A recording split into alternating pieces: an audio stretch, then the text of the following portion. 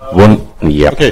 Our next speaker is Markus Feilner. He was a Linux journalist, is author, and right now he works at SUSE as a team lead for documentation, leading a global team there.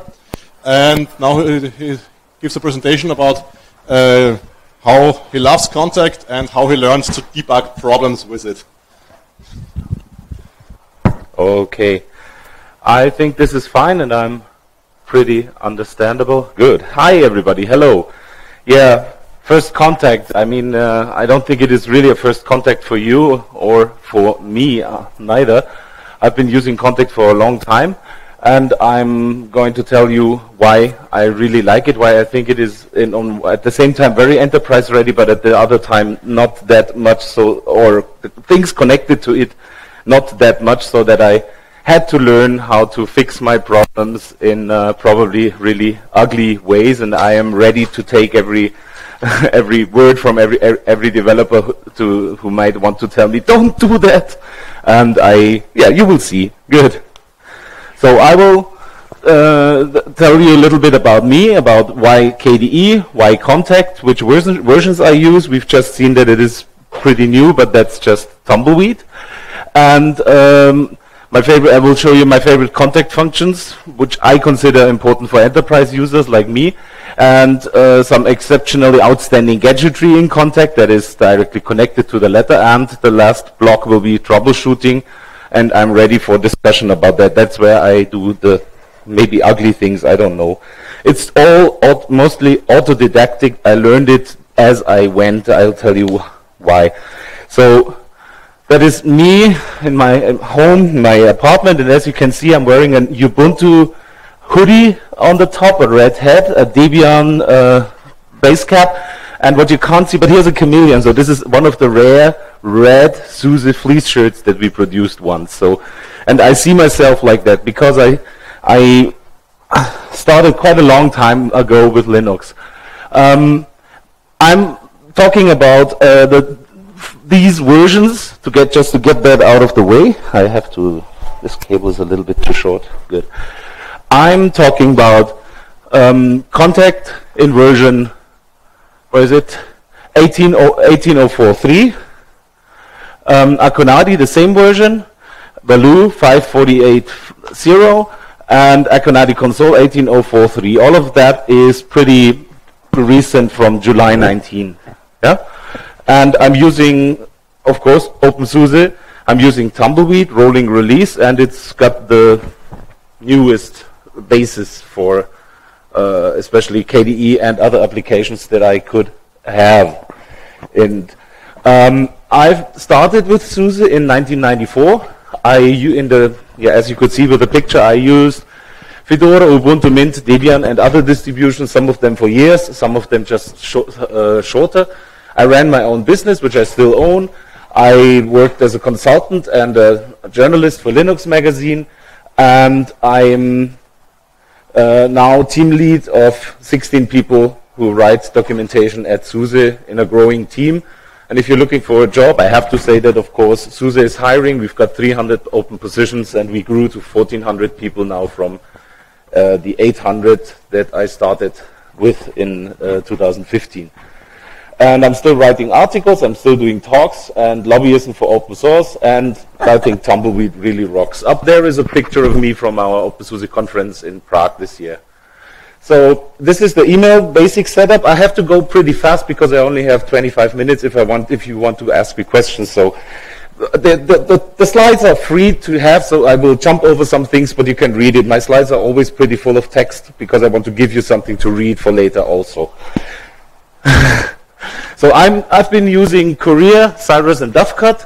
I've used Scalix, or the same product but different name, HP OpenMail or Samsung something, Microsoft Exchange, Citadel, Novell, Microfocus, Groupwise, OwnCloud, Nextcloud, OpenExchange, and other CalDAV, CardDAV implementations. Currently, I have 4 Dovecot server accounts in my Kontact, and it's gigabytes of email. And some of the accounts I administrate some of the Dovecot servers I do administrate on my own. The others are run by companies. I've written some articles for Linux magazine and others over the years. The first one was in 2007, a comparison of open source Groupware. The second one was a comparison under the name of the Vier Musketiere. Sorry, some of this is in German, screenshots also, but the Vier Musketeers were 4 mail clients on Linux. And I also wrote a book about Scalix, but Scalix never really went open source, so that was sort of like a little bit of a failure. Great software, but sadly not open source. Yeah, despite all the cracks that turned up in KDE and Kontact, I just say that when I say the magical number 4, you will all know what I'm talking about. Despite all of that, I stuck with Kontact. I tried Thunderbird and Claws in the years of KDE 4 and when Akonadi didn't really work, but I came back later. Because, in my opinion, it has so many great features that I regularly use in my environment. Import, export, smart setup wizards, automatically archive mails and data, templates, drafts for new mails, snippets, autocorrect, and heaps of configuration options like per folder settings, mailing lists. I guess if you're using it, you know most of that. For the others, try it. I absolutely like the way it handles encryption with PGP. I haven't used SMIME much, but I really like it. I think it is among the mail clients that are available the best and easiest way to use and to introduce people to using it, because they get at the same time get an understanding of what's going on and they can really use it. And what I really like a lot is how it integrates with the standard tools of KDE and also with Cleopatra and GPT in the background. And it, in one point where the quality may vary, is it integrates with the communication servers. I call it communication servers because it's not only Groupware. In fact, Kontact is the only Groupware client on Linux. But these servers, I mean, I wouldn't call Owner, Nextcloud, or Google or Facebook a Groupware server. It's just services that they offer. And I talked today with someone who has seen the current state of the MS Exchange connector, which uses the web protocol. What's his name again? No, not Webda, from the Web Access. OVA. That was right. I think it was that. Or was it OVA? Was it before? Is there a newer one? Doesn't matter. It works pretty well, but there is problems with Microsoft's implementation. That's the last thing what I heard from a developer. But basically, you can integrate all of these services in Kontact. And here you see, that's the screenshot from integrating an email server. The Microsoft Exchange connector already integrates also appointments and calendaring. And this is the calendar, add a calendar, and you can see you have Facebook and Google Calendar and arbitrary iCal, whatever you want. So I'm very happy with that. Another thing I'm using extensively, and I've also written a long article, I think it's 7 pages, on that is Sieve, server-side email filtering. To my knowledge, the only standardized server-side language, small language, for filtering. And that is something, I did lots of Groupware migrations, and that is something that everybody forgets in Groupware migrations. People forget to calculate how much time their employees have to spend in the migration and new setup of their email filters. And Sieve is the only one. I don't have that issue because I just choose another. I went to Dovecot when Dovecot could do Sieve. Why should I change before? And this interface, to my knowledge, is the best interface around. Second, maybe Roundcube, but that's only web-based. You can click new filters, and they are stored on the server, and you can access them via a file, an I/O file, an I/O client. Sorry. And we are an I/O slave also from Dolphin. Just type sieve ... / and your name at server, and you see the files that are on the Sieve server, and you can just open them. But why this is so much better? The same thing. Sorry. The same thing that is exclusive to Kontact is how they is the integration of IMAP folder sharing. So if you know a little bit about IMAP, you know that every folder or mailbox on an IMAP server can have access rights. So I can grant, if we have an account on the same server, I can grant you the access to read, write, delete, and some other things on, append, read, write, append, or all rights to a mailbox or folder on my server. That makes it so easy to work together. I'm using that at work with colleagues. We share one folder for project. Then, I think the benefits of KDE are, I'm running through open doors here, I guess. The search, Akonadi search, this is also, you see now we're getting directly into troubleshooting.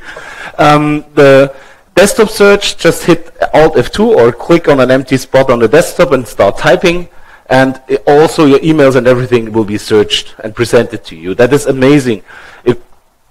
And recently it works pretty well. Now it's Baloo. It used to be Nepomuk, but Baloo indexes mails, attachments, everything.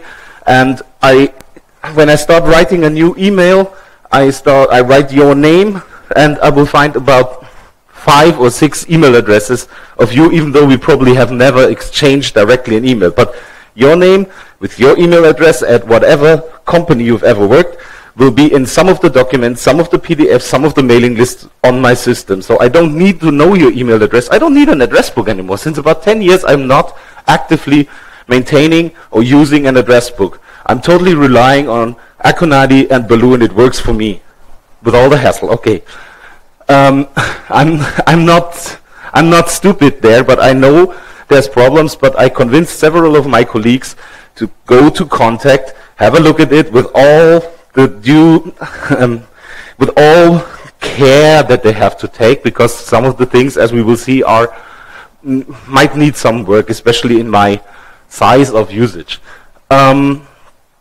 I use Kontact almost completely with the keyboard, and yeah.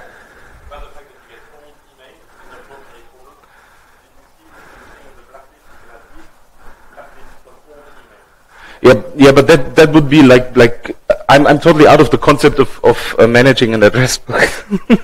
It's right. Yes. Yeah. Yeah. You have to show me. That's cool. I'm using it completely with my keyboard. So when I'm for example, when a new mail comes in, I want to move it to the Academy folder. I just type MAKA return. M is for move. When I'm in the list of mails, M is for move. Then the filter pops up and the folder list, and I type AKA. Then the Academy folder is highlighted, return, and the mail is there. That is something that people don't believe that is something that the mod people won't believe about KDE. And the extended, oh yes, and at home and at work I've got 3 monitors, and believe it or not, my Kontact is spread over 2 monitors constantly, and the mail window is on the 3rd monitor. So I have the list of folders, the list of emails on one HD monitor, and the Kontact application spans 2 monitors. It is always opening like that, because I can read an email on one monitor. I have the list and the list of folders and list of mails on the 2nd monitor, and an editor will pop up on the 3rd monitor. So I have always total overview. And with the extended settings of Kwin, I can just make that permanent. This is the feature. It's an extended setting in the window properties. In this case, for example, just for the fun, 13,000 wide, 7,000 high. I mean, I don't have that high. I don't have stacks of 4K monitors, but so that was the first half. I think I'm quite good in time. Or not the first half. That was the praise, and now we're coming to the stuff. You know this, I guess. It's something stalled. Yeah, the folder isn't fetched. It's like your internet connection stopped working or whatever. You don't know what to do, and yes, it still happens, sadly. Or what happened just today up here. Sending was successful, but the message could not be moved to the folder send for send messages. So the message probably reached the people I was sending it to, but why on earth couldn't it send it into this folder? So I tried an add-on module in Kontact to protocolize the protocol to log all activities, and I haven't found out what the expert plugin does. Maybe some dev can tell me. But the protocol is pretty fancy because I can see, okay, I stopped moving of the message. That is the protocol. You have to restart contact bar. I stopped it. I stopped the move of the message. Then I started again, but it only said didn't work. So there may be situations where this helps, but this one it didn't help. Usually, when you keep running into problems like this that don't solve itself, here's a little how-to that I learned what to do to fix that. I mean, some of you will maybe say, "Don't do that, Markus. You can't tell them that." But hey, it works for me, and I'm not Docker. So I start and stop Akonadi server. We'll come to that in a second. The Akonadi server in the background with Akonadiconsole. You run Akonadi fsck, Akonadi check while it's running.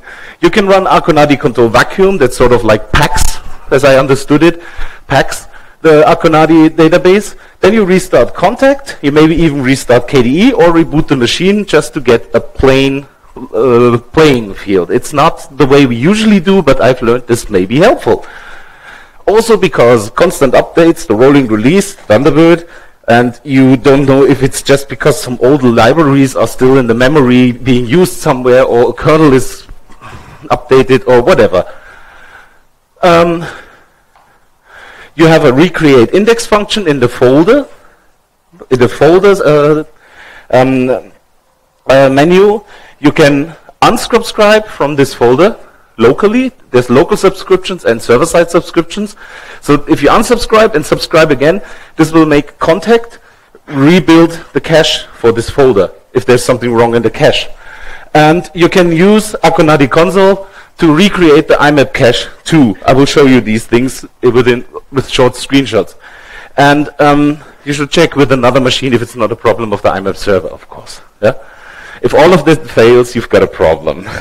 So here's Akonadiconsole, or the Akonadictl.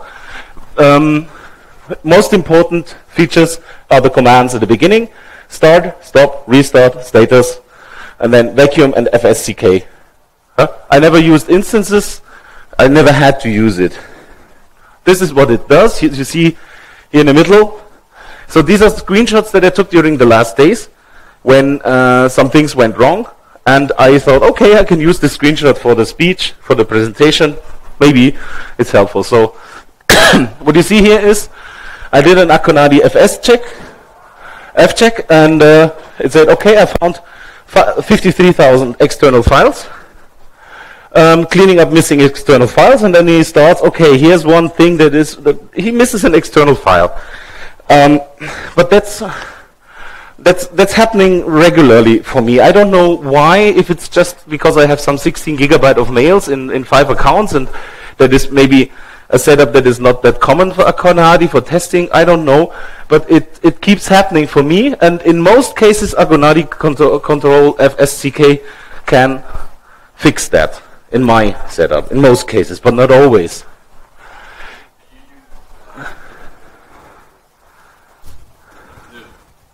You know, when you set up an IMAP account, you have the choice between what used to be called offline and online IMAP. Nowadays it's called something like I use both cache. of them. And they work very differently, and actually the one that is mostly tested is nowadays the default, which is to have a local cache. Yes. The online IMAP thing, I'm not really sure how that works. I use the local cache as standard, and the mails online just for my Groupware server. So the Groupware server, that's not really, that doesn't have many emails. I use full mail download as a standard. Because the way well, I'm not an Akonadi expert, but I put my hands into it a few times. These files are like attachments to your emails. So if it's online, it doesn't really matter, right? Because you're going to get them again. It's going to get them again. I haven't had any consistent problems. Right, exactly. That's also why I said have a look at the mail server. If something is corrupted there, because it's a file. I also thought it's an external file. It must be an attachment or something. So I went on the mail server from a different machine. I could see there's no Akonadi. Sure. This is about your local cache anyway. So if anything gets lost, it's in your local cache, not on the mail server anyway. Yeah, it's Akonadi, right? Yeah. If you have sincere doubt in your Akonadi instance, there is a tool that's called Akonadi test, and what it does it creates a cache and a lot of stuff, and you have to be careful because it will create this stuff in TMP. There's some more mistakes in that. I did a mistake in there. This is about running unit tests. I don't think it's going to help you with your user problems. It says in its description that it's the tool is there to test whether your Akonadi setup is correct. I don't think that's what it is. Okay. This is about running unit tests. I filled my root partition yesterday with it. You see that I was running it and then I stopped it, and the second the DU is some 10 minutes later because my system started to behave strangely, and then I found out that my root partition was full because the TMP wasn't in a special partition. It's a laptop, and I found that there were 12 gigabyte of Akonadi test runner. The cache that it built up was 12 gigabyte big. I don't know why, but so that I just said this was something that I noticed yesterday. Yeah, don't run it. We have another thing that's Baloo. That's the successor to Nepomuk, the search indexer, the indexer for the search engine now. And it's got some interesting, it's got this principle, the same commands, status, start, stop, restart. And interesting is monitor, because indexing is a process, it takes a lot of resources. It can take a lot of time. You can imagine that the 16 gigabyte of emails that I have take a lot of time. I usually have it run overnight for the indexing. And the monitor command is pretty interesting because it gives you some output about what's going on right now. So, and the best tool, which I must say its capabilities are beyond my reach in terms of understanding what's going on, but the best debugging tool is Akonadiconsole. This is also where you can where you can make the biggest mistakes and destroy things, I assume. That's why there is this warning. But you have a debugger with lots of detail, and that's where I would ask some developer if the other file missing or whatever mistakes persist. So you've got a debugger that you have to activate all of these functions, monitoring, debugging, and everything.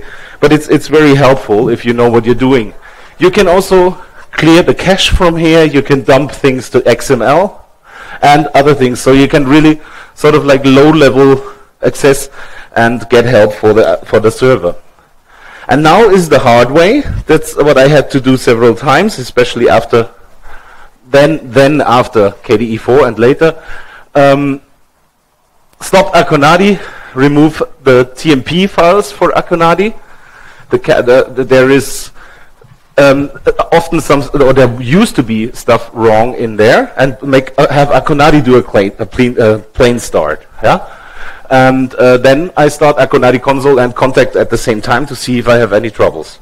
Helped in some cases. And this is what this is a horrible script, as you can see, that sort of grew over the years to get, for testing purposes and for Linux Magazine articles and for setups, to get rid of all prior settings around Kontact, KDE-PIM, Kmail, and Akonadi on my system.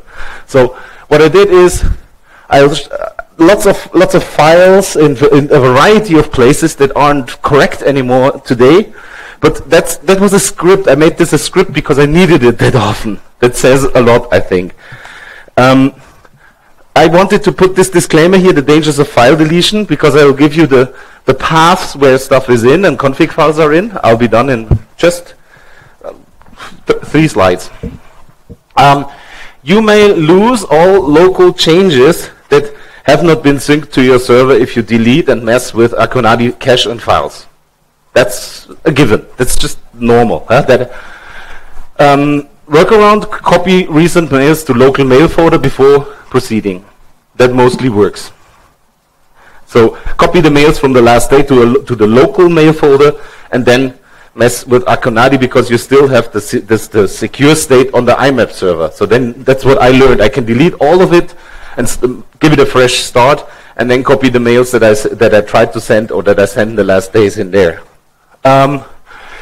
What's more work is that you lose all the settings, all those wonderful per folder settings, for example, because the folders have a name, but they also have a hash or a string in the configuration files. It's a number, as far as I remember, and they are identified by the number. So Kontact gets irritated by that. The sent folder will suddenly be a completely different folder.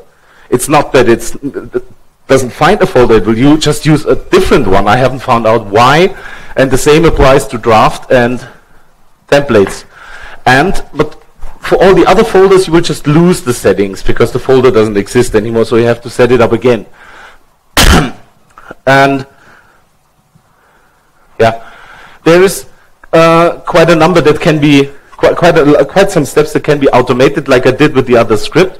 And some config files can just be copied back and forth. Also, when you set up a new machine, like identities or mail transports that make your life easier, so you don't need to enter the mail server again if you don't want to use the wizard. And this is my current state of the directories and files that are being used by Akonadi and Kontact.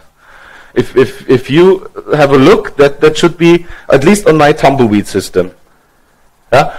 It's cache Akonadi, that's the Akonadi cache. So if you delete it with Akonadiconsole, that's where this happens. If you do an rf in this directory, you just pull the cache away from Akonadi, and but it will recreate it automatically when it starts again, with the problems of the folder names. I don't know what exactly is in TMP Akonadi, but it can be a lot.